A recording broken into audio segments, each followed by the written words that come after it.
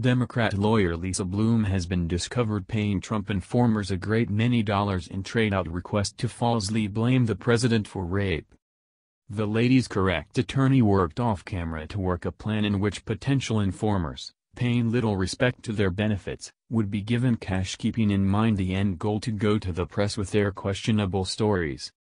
Lisa Bloom's endeavors included offering to offer asserted casualties stories to TV outlets as a byproduct of a commission for herself, masterminding a benefactor to pay off one Trump informer's home loan, and endeavoring to secure a six-figure installment for another lady who had last declined to approach in the wake of being offered as much as $750,000, the customers disclosed to The Hill. The Hill.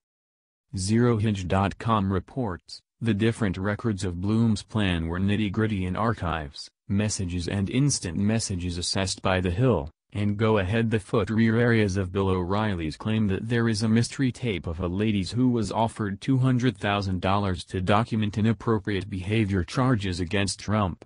It is obscure regardless of whether O'Reilly's claim is identified with Bloom's exercises.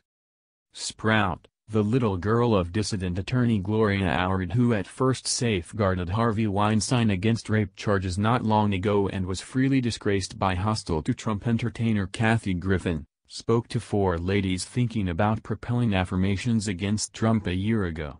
Two of the ladies opened up to the world, while the other two declined. Sprout says that the objective of her allegation process was to just raise assets to enable ladies to move or organize security in the event that they felt perilous amid the winding down days of a vitriolic race.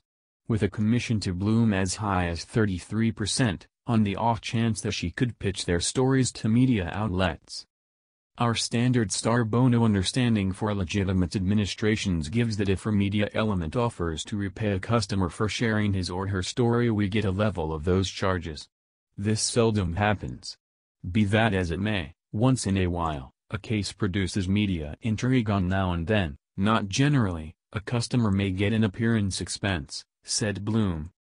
One customer of Bloom's who got in cash was Trump informer Jill Harth, who recorded an inappropriate behavior claim against Trump in 1997, however pulled back it after Trump settled a different claim from Harth and her sweetheart for affirmed break of agreement when Trump retreated from a business bargain. After Bloom started speaking to Harth, she orchestrated a contributor to enable Harth to pay off her Queens, New York contract, which was recorded as stifled on December 19, 2016. Sprout likewise organized a little installment from the authorizing of some photographs to the news media, at that point set up a GoFundMe page for Harth's advantage which raised a little finished $2,300. Harth keeps up Bloom's money-related motivations had nothing to do with her choice to reignite her cases.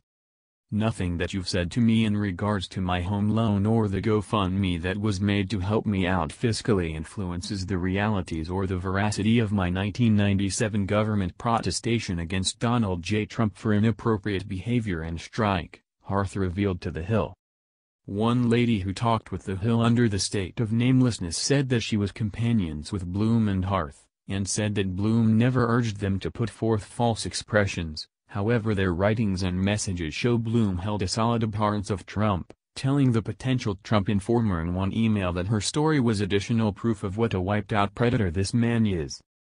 Different records uncover that Bloom's endeavors to hawk informers increased as the 2016 race neared.